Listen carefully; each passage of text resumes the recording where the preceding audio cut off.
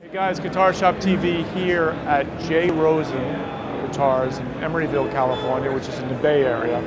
And Jay has given us permission to photograph some of his coolest and rarest vintage inventory. So I'm going to check it out, show you a couple of great Gretsches. Okay, now this is not one you see every day. This is the Gretsch Monkees guitar, 1967, wonderful condition. You can see with their classic Gretsch Bigsby, high-low-tron pickups, master volume, etc. Now this guitar was built for Mike Nesmith of the Monkees, very popular TV show during the 60s, and it was very much in the whole Chet Atkins series image. Very cool, very rare. You just don't see it around that much.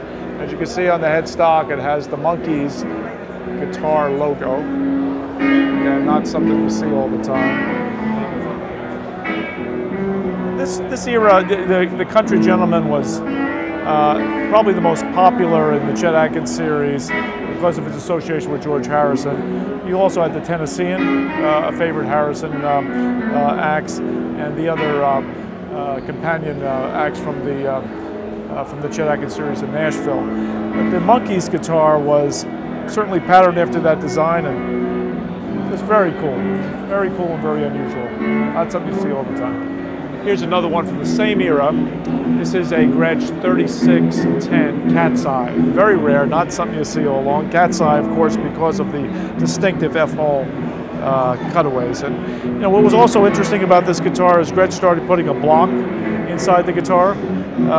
These are the high-low-tron pickups as opposed to the filtertron pickups on the Monkees guitar. Gretsch Bigsby, block in the center of the guitar to prevent the feedback, howling feedback, and it's just a very cool, very distinctive thumbnail inlays up and down the rosewood fingerboard. High-low-tron pickups. It's very cool.